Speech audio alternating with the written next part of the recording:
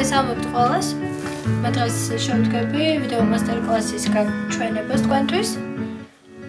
პოლიმერული თიხისგან ლამაზი სამკაულების გაკეთება რო ისწავლოთ ტექნიკას, რომელზეც დღეს ვიმუშაობთ, ქვია მოკუმე კანი. რამდენადაც ვიცი, ეს ძველ ჩინეთში არის გამოყენებული ეს ტექნიკა.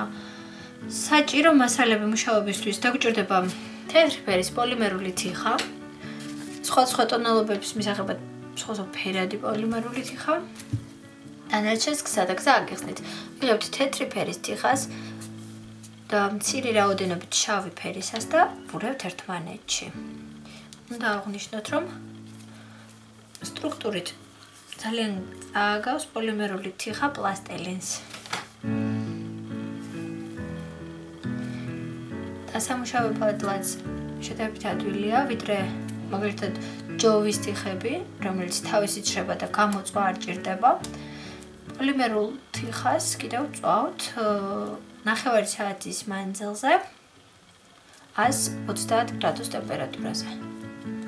აი ნახეთ, შეგიძლიათ ნახოთ, როგორ გადადის ერთმანეთში. დავამუშავე მე უფრო ადვილად. ნახავთ.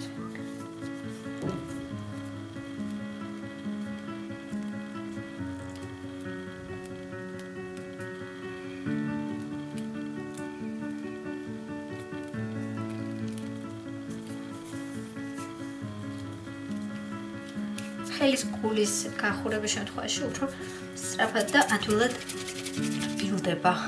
აი.